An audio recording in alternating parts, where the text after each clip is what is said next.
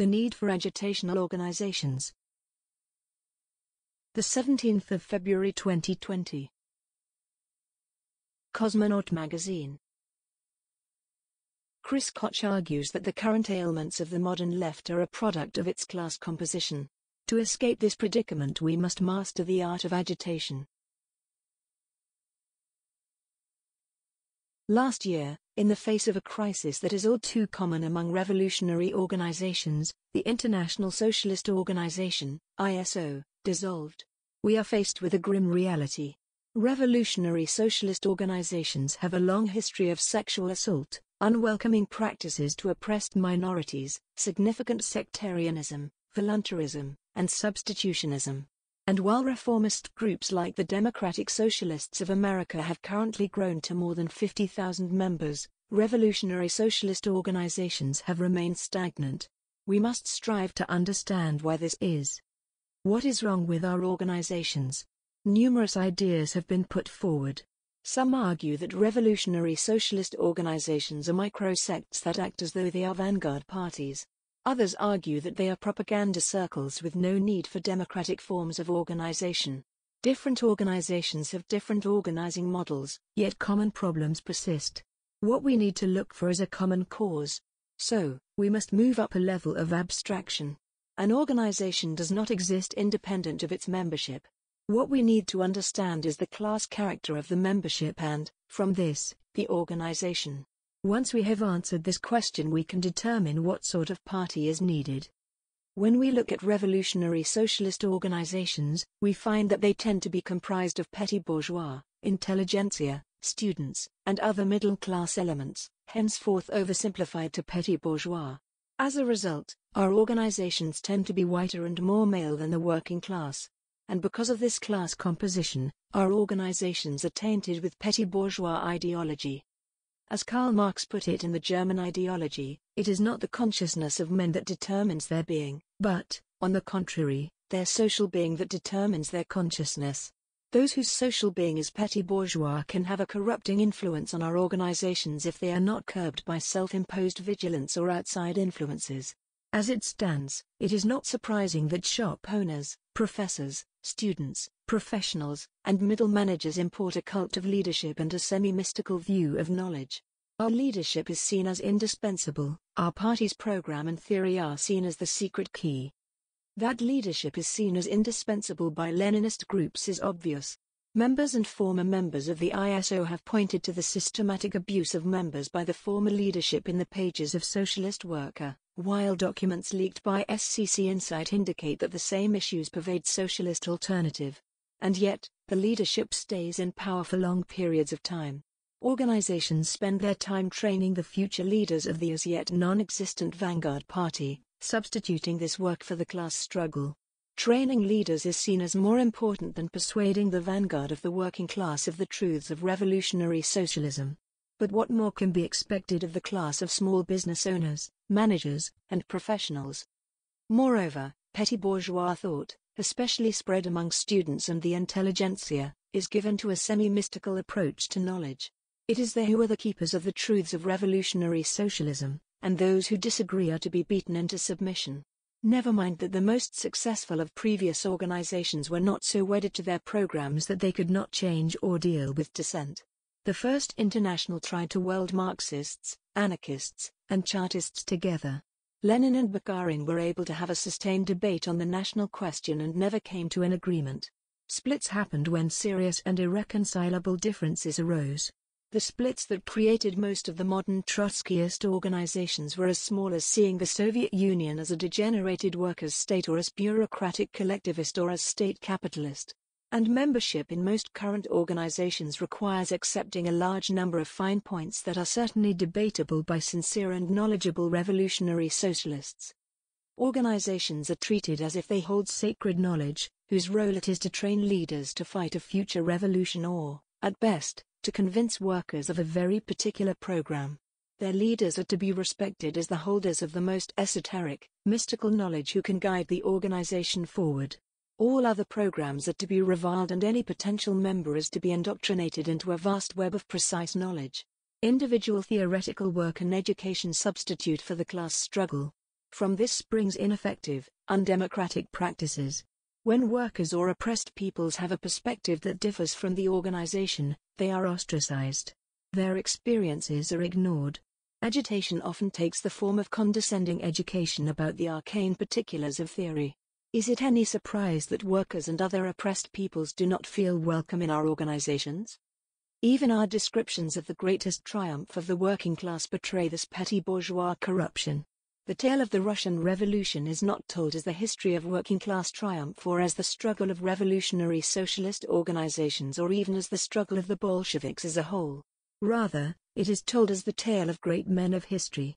There was a spontaneous uprising in February, followed by chaos, followed by Lenin heroically rearming the party in April, followed by a setback from a premature action in July that Lenin wisely saw as premature, followed by Lenin and Trotsky brilliantly forming a united front with Kerensky against Kornilov, followed by Lenin and Trotsky, with the backing of the workers, leading an uprising, followed by Trotsky winning the civil war single-handed. It is disheartening to recall that the two works that best document working-class self-activity during the Russian Revolution, The Bolsheviks Come to Power and Red Petrograd, were not written by revolutionary socialists, but by liberal bourgeois historians. Where are our books telling the tale from the perspective of the people who actually changed history? Where is our emphasis on the role the working class played? All we have are petty bourgeois romances of Lenin and Trotsky leading the workers as Napoleon led his armies. This is not to diminish the importance of either effective leadership or theory. Rather, it is a cry for proper proportions. Leadership is needed, theory is essential. Lenin and Trotsky were important to the success of the Russian Revolution. But we must stand against distortion and emphasize the workers who went on strike, formed the Soviets and factory committees, who turned the Bolsheviks into a mass party, pushed for a transfer of power to the Soviets, and who fought and died for the possibility of a socialist future. We see that our parties are corrupted by petty bourgeois ideology leading to substitutionism and sectarianism. Now that we have a diagnosis, we must look for a cure. The most obvious solution would be to increase the number of workers in the organizations, thereby changing the class character of the organizations themselves. As more workers take leadership positions and the petty bourgeois elements are relegated to the sidelines, our organizations will take on a different, more suitable form. And while I cannot prove this, it is probable that the ISO's reorientation away from campus organizing, and towards workplace organizing and working-class radicalism, was the cause of the ISO's shift from slate voting and the subsequent uprooting of the entrenched leadership. We need a wave of workers to wash out the muck. The problem with the cure is the disease itself. Our organizations are too petty bourgeois to be welcoming to workers. Moreover, it is difficult for the petite bourgeoisie to persuade workers that an organization dominated by petty bourgeois elements is the surest path to self-emancipation. I recall from my early and short-lived days in Seattle, a machinist during the Boeing machinist strike of 2008 who played a key role in organizing and leading the strike. He had a long-standing working relationship with revolutionary socialists.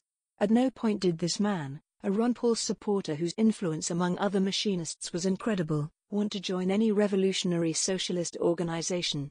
We need influential workers like him, but at no point could he be persuaded to join. Why should he listen to us? It's not as though we were machinists or worked at Boeing. This is not a new problem. Consider the experiences of the Russian Social Democratic Labour Party, RSDLP, of which the Bolsheviks were a faction. In his Lenin and the Revolutionary Party, Paul LeBlanc points out that even socialist workers often did not join the RSDLP until 1905, since workers harbored suspicions and resentments toward revolutionary students and intellectuals, whose class origins were so different from theirs. The students and intellectuals had issues relating to workers, often behaving in patronizing and condescending ways.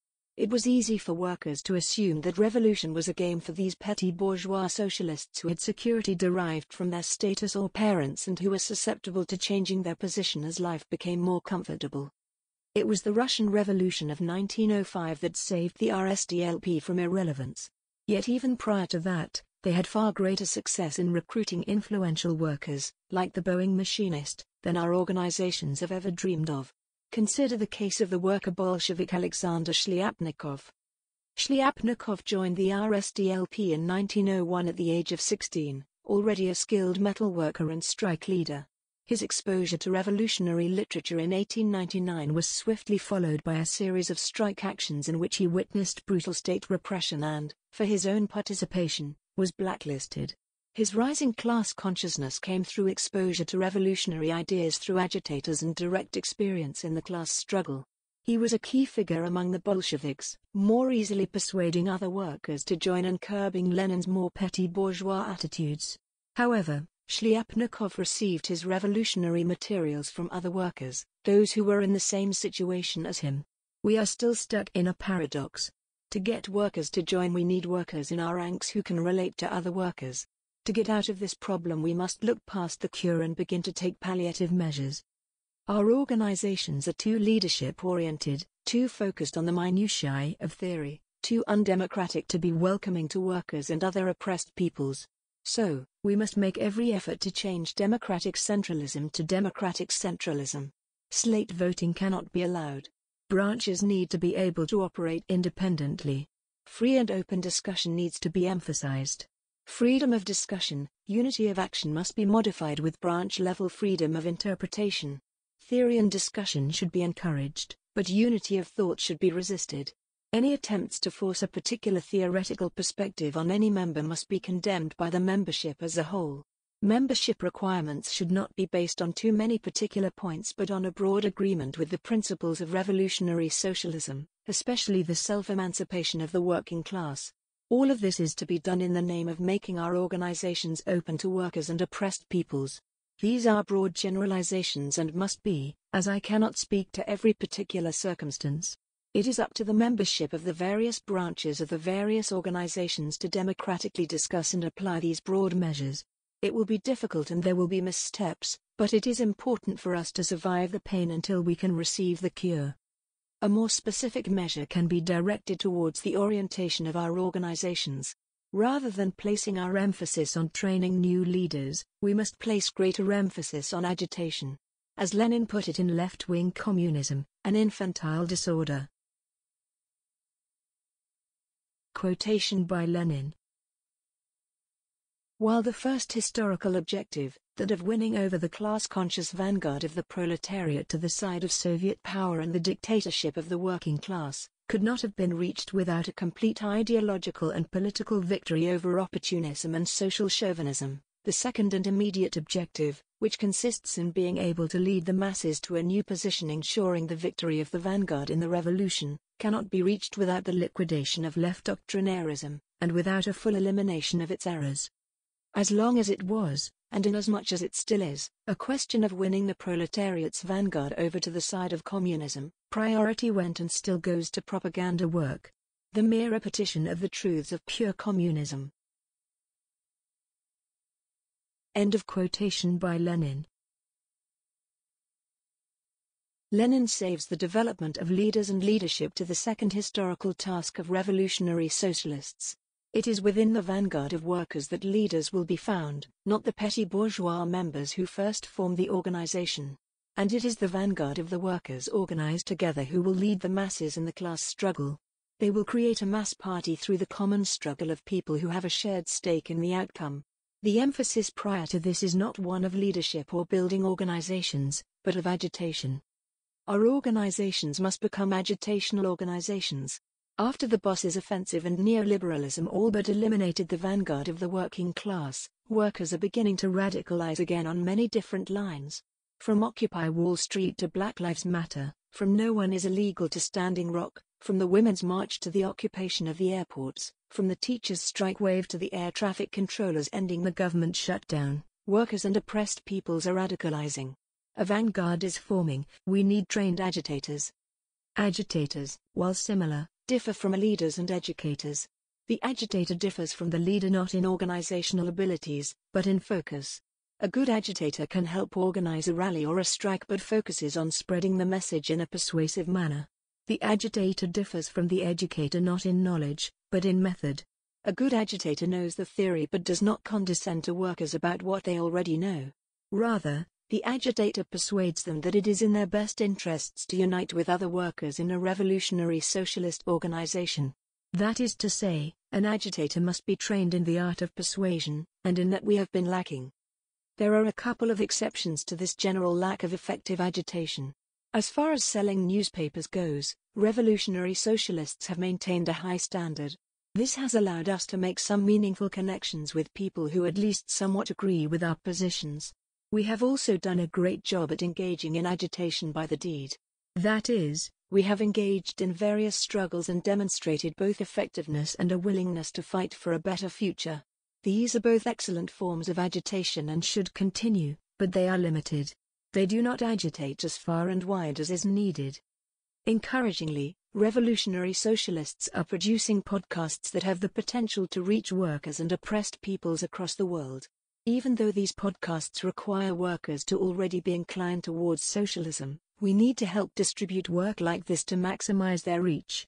And yet, despite the fact that these podcasts have the potential to reach millions of workers, we cannot make that potential actual until the underlying problem is addressed. We face a crisis of ethos. By this I mean we lack credibility, one of the key elements of persuasion. This is a consequence of the class character of our organizations. Why should a worker listen to one of the petite bourgeoisie? If our organizations are to swell with workers, we must develop credibility. Our most common and important interactions with workers are on an interpersonal basis. We need to make sure that we are not acting as condescending educators or obnoxious haranguers, but as persuasive agitators. Consider Trotsky, who was a successful agitator despite his petty bourgeois background. In his letters, he pointed out the importance of listening to workers and oppressed peoples. We must learn to listen with care to gain credibility and build better relationships. Nothing is more important than this. Every agitator must know how to be an active listener. That is to say, agitators must be able to fully concentrate, maintain eye contact, react with genuine, appropriate sympathy, ask relevant questions, and build off of what is said. By doing this we can validate their experiences, draw revolutionary conclusions, and demonstrate the truth that we are subordinate to them, not the other way around.